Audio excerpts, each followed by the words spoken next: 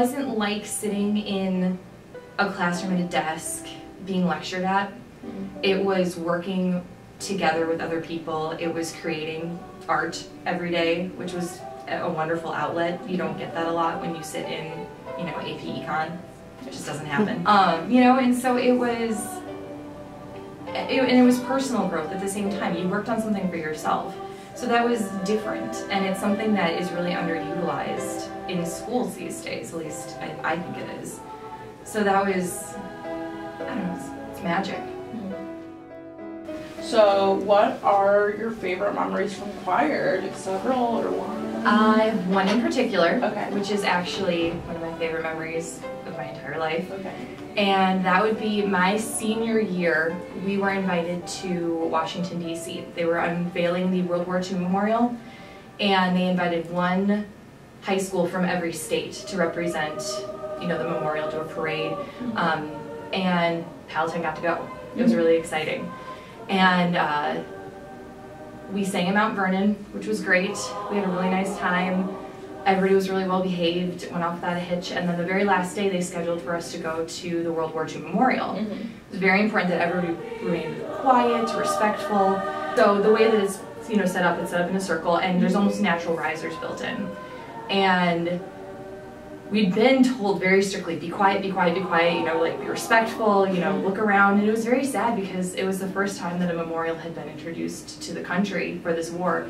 So there were people who had fought in this war, their kids were there with them. It was very solemn. And Mr. Sivak pulls us all together and goes, come here, come here, come here, come here, come here. Puts us on these risers, and he's just like, okay, we're gonna sing White Cliffs of Dover. It was this song that was from the 40s, and there were these people there who had been our age who fought in this war, and they're there with their kids and their grandkids, and we're singing this song, and everyone just came over, and they started crying, and like we were crying, and it was really interesting because, I mean, you have to keep in mind, September 11th had just happened. So this was something that, at the time, everybody was very patriotic. And it was just, we had to stop because we weren't supposed to be doing this. But it was just this moment that, you know, you could have this connection with people. And yeah, it's something that's always going to stay with me. Favorite memories from choir probably would be the choir competition. When we went all together, just being on the bus and then actually winning the competition was kind of nice. But it was just being with the friends in the group. My favorite memories are definitely from the trips that we took. I went to London and I went to Washington, D.C. And it's really nice because you're not in Palatine for once, and you're with a lot of cool people. And with Washington, D.C., we took a 13-hour bus ride. And that was really long, and a lot of people would say that they would hate to be stuck on a bus for 13 hours, but everyone on the bus is someone that you're friends with, and it was really nice to just like sit there and talk with all of them and like play games and just like goof around. So yeah, it was fun. I guess one of the closest memories I could think of, like on the second, would be when we won at Chicagoland Showcase last year, and that feeling that we get right after we won, and it was like the best moment ever. Just to like all that work paid off, like just to have like an award saying that our work meant something. It's fun to look back on because I don't have anything like choir right now in college, and it's fun to have those experiences where you get to go new places with your friends and have like just perform concerts and stuff in places you never thought you would have been. So like we went to Hawaii and we went to Tennessee and we sang in the Country Music Hall of Fame. That was cool. Monday, December 21st at 7:30 a.m. and at 9:30 a.m. we've been invited to sing at the White House.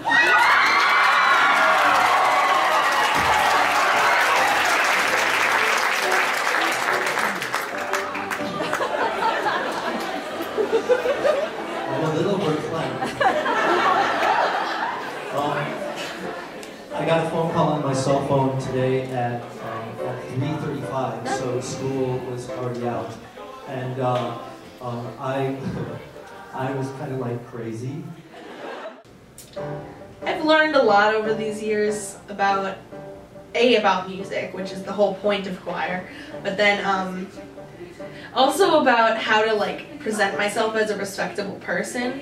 I think when I first started out, I was very weirded out by like the rules that we had. Like we couldn't dye our hair, we weren't allowed to wear piercings on our face. Like why was that a thing? And I feel like now I kind of get it. Like we want to be a uniform group and we want to look respectable. And I mean, like when we go to contests, when we're walking from place to place, all the girls have to stand linked arms with one of the guys. So we all like walk looking like we're like ladies and gentlemen. Like that's just how we are. We are respectable people. And I feel really elegant and proud and just incredibly incredible. Explain why you're crying, Dory. Because choir means so much to me. Why does it mean so much to you? Oh man, now this is gonna make me cry again. And why does it mean Just because it's changed me. It's like my consistency. It's my second home. So freshman year, senior year, how much has it changed you? Oh, it's changed me so much. I remember walking in my freshman year and being like this really, really shy and quiet girl. Like even I consider myself quiet, I guess, and just because like other people would say I was pretty outgoing. Even my mom would say I was outgoing, but I wasn't super outgoing. I would never talk in class. I hardly knew anyone in my classes, so I didn't really want to talk to anyone. And it just made me like a really strong worker. I remember my work ethic my freshman year, and it was like minimum. I would never do anything. I would never put myself out there and really like show everyone what I really have. And I don't know, it's really changed me for a really good way. Oh, choir really changed me a lot. Like going into freshman year, I was really immature and I didn't understand adulthood. And then Mr. Sivak was like, stop it. And then I like changed for the better, I think. Choir itself was a big part for me because like I had a lot of one-on-one time with Mr. Sivak because in school I was like a very troublesome kid. I had a lot of issues and he kind of just helped me go through all of that. You know, he tried to act, I remember referring to him at like my senior speech like he's the dad to everybody in choir, and that's like choir's just like a big gigantic family that, you know, you can talk to each other and, you know, it was like a non-judgmental area.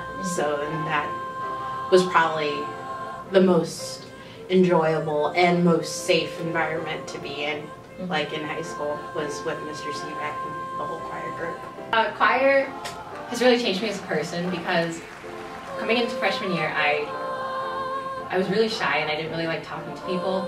And I know that like I liked singing, but I would never sing in front of people. Like even in the car, like if the radio came on, like I would never sing, like even just like in a funny way because I was so shy about it. And then choir really changed me because now I'm not afraid to sing in the car, like in front of people. Well, sometimes I am, especially in front of Sivak, but I'm not afraid to just like, I'm more confident with myself and the voice that I have. So, yeah. Here's hoping the weather won't keep one group of Chicago kids from celebrating a very special Christmas at the White House.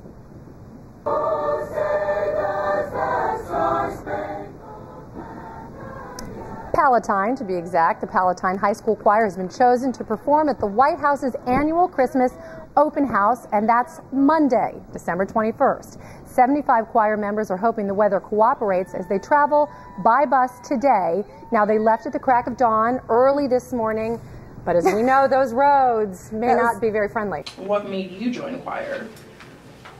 Couldn't imagine not joining choir. I just love to sing, and that's, I mean, it was as simple as that, and it was fun. And why would you not want to do that? Right.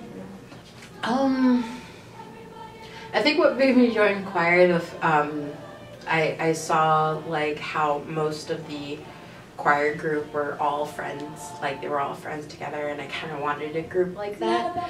So I decided to join choir at that time, and I was only in it for 3 years. I wish I was there for 4, but it was enjoyable for me for the fact that people like were very in tune with each other, like not even just vocally but just like mentally. People were in tune with each other and people could catch up and like share things. I had been thinking about joining choir for a long time. I love music and I love singing, but I was a band kid, and so I was always thinking like, oh, I don't have time for it because I can only be in band. But eventually a lot of my friends were like, no, just be in choir too, like it's fine, you can do it. And so my junior year, I was like, you know what, fine, we're gonna be in choir. And so I auditioned with Sivak, and which was fun. The audition was fun, of all things. And it was just fun to just joke around with him, and it was really casual and relaxed. Yeah. Would you say Mr. Sivak or any other choir kids have impacted you, and how? Yes. And I think that goes back to the other question, because I used to be really timid and shy. And there's definitely friendships that I've made in that class that are very important to me, and I hope to keep after high school and even after college. And Sivak has been a really great person because he always pushes you to do your best. Like, he never accepts anything less than your best. Like, if you're at 99%, he always pushes you to do 100 because he knows that you have potential and that you can do really well. Well, Sivak has really affected me because of his work ethic. Like, he puts like 110% into everything, and that's really made me like want to put 110% in everything I do. I would never, if I almost didn't even graduate my when I was in junior high, like if it wasn't for like the children program, like really make you go ahead and even fear of like failing all your classes. And I remember like I almost didn't even graduate junior high, and I just never turned in any work. I had all F's, I had all D's, I had all like missing assignments. I never did anything. It was horrible. And I remember if you had told me then that I'd be like on honor roll and that I'd be in National Honor Society and I'd be in Midnight Blues.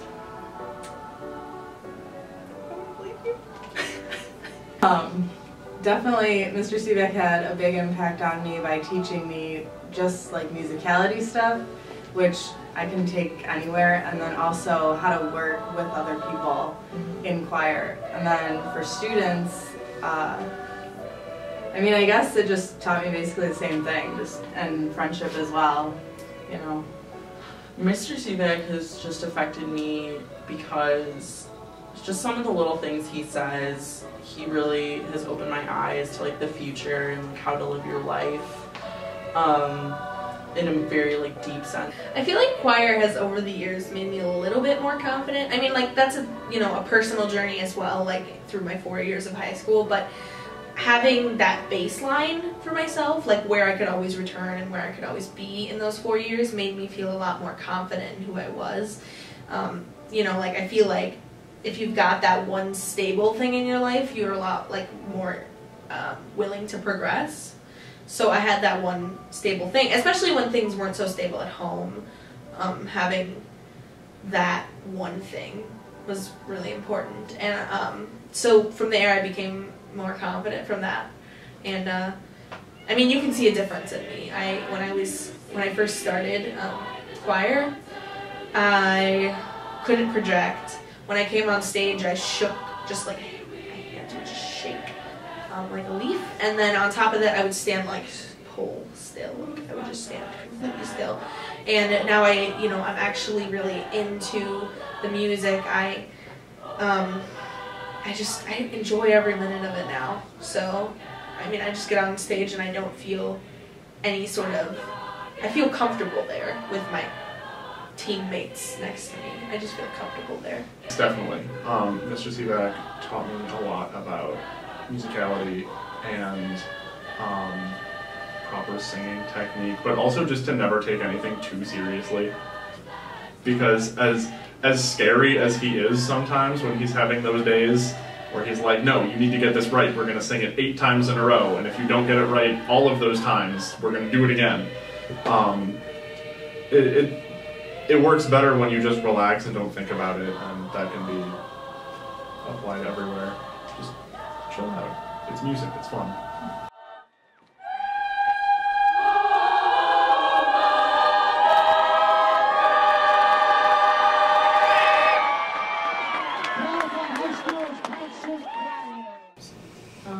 What was the best part of having the class? It was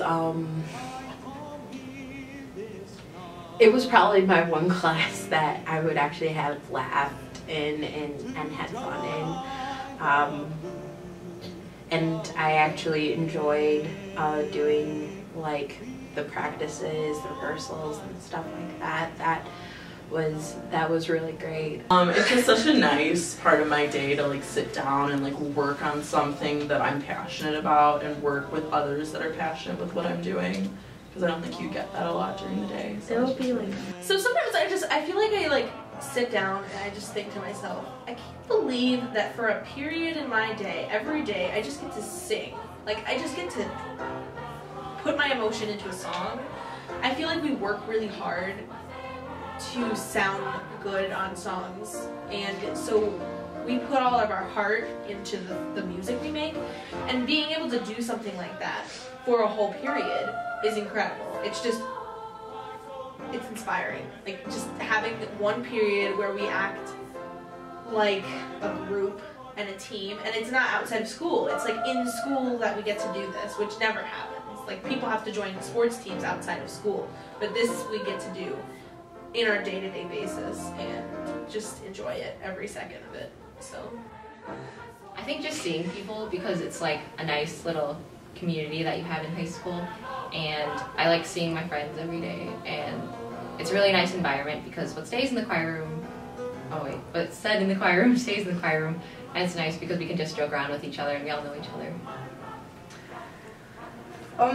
Just the consistency of like working on something every day, making it better, like every single time you do it. That really is like something I can't even like imagine doing. Like you just do it every day. You come to the exact same class, exact same people, with the exact same teacher, and you just, it's sure like in your class schedule you see the exact same teachers every day, but to have like to work on something to like an extent, to making it better and keep doing it over and over again until it gets better, and then having a teacher there who's always supports you. It's like highlights your day. Being able to go somewhere and not have to think about the rest of your day. You can just kind of focus on who you're with and what you're doing at the time. I don't have to worry about school or nothing outside of school either. Going there, second period, sitting down, just doing music, not really having to think about things. It's fun to be with your friends and relaxed and making music.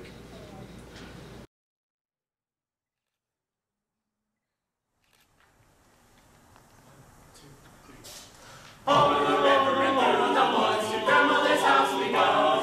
The horse goes away to carry the sleigh through white and drifted snow. Over the river and through the woods, oh how the wind does blow. It sings the toes and backs the noses, over the ground we go. Hanukkah, oh Hanukkah, come light the menorah.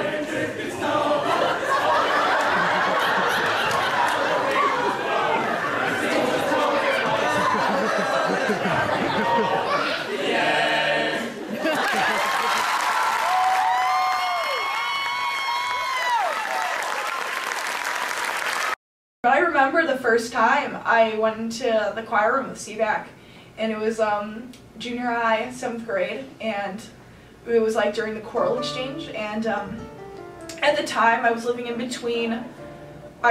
right on the borderline with Fremd and Palatine, so my parents said, oh, if all your friends are going to go to Fremd, like, we can put you in Fremd. You were so close that we could drive you.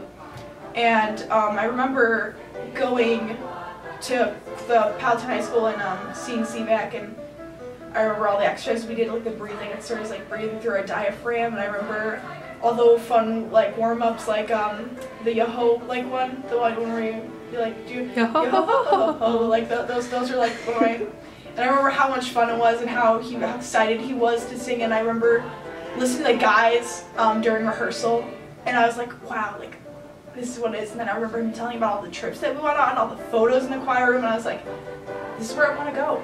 This is the place I want to be.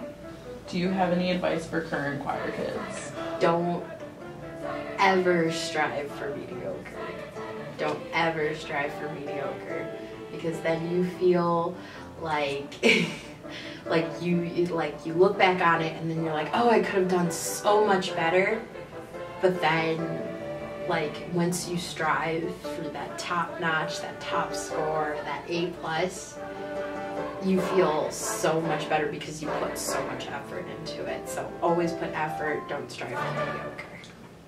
Even though Sivak isn't staying with us, I think that it's important to help the new director and not slack off and keep up the standards of our choir program, because it's really a great program in our district and it's well known. And even though Sivak's not going to be there anymore, that doesn't mean that we still can't be great. Just stay in the choir program. He's got to come back. He has to. He has to. He's got to visit. And I need a breather. Okay, just take your time. The choir program will completely suck. There's no way it's gonna drop. There's no way it's gonna be as bad. We've already built up the choir program to what it is, and they're obviously gonna pick out someone who is more than qualified, and if not equally qualified, to take care of the choir. And whether or not it's gonna be the same, I don't know, but you gotta stick it out. You gotta have some consistency. You gotta do pride in your work. Well, don't fall asleep in class. Turn your phone off when you enter the room. But just enjoy the time and savor the moments you have. A piece of advice for the juniors and the sophomores and the freshmen and the incoming freshmen, all those people who will not have Sivak next year. Don't be discouraged by the fact that you're not going to have him. I know that he is somebody who is really important to our group, and we all are really grateful for what he's done for the group. But you all know what we can accomplish. As a group, we are fabulous, and we're put together, and we know what we're doing, and you need to keep giving 110% all of the time in order to keep up those standards. It's not about the choir director, it really isn't. It's about the amount of effort we all put in, and the amount of teamwork we all have, and the love we put into the music we make. So keep doing that. Just stay in choir. It's a unique experience, and a lot of times, like if you have the opportunity, if you go to college and if you have that opportunity, it's definitely a good one. I'm not in a choir right now, and I wish I was. I went to a choir concert like 2 weeks ago, and it was just all of these memories came flooding back, and it was really fun just to hear people sing, and I was thinking, oh man, I wish I could do that still. So if you don't think you can do that, because it is hard, enjoy it now, and if you can, try. Take every day and just love it for what it is. You know, it goes by so slow, but it goes by so fast. And just never let it not be fun. And as soon as if for any reason it stops being fun, tell whoever the teacher is and let him know or let her know, and you know, just let it be fun. Let it be that one moment of your day that is better than all the other ones.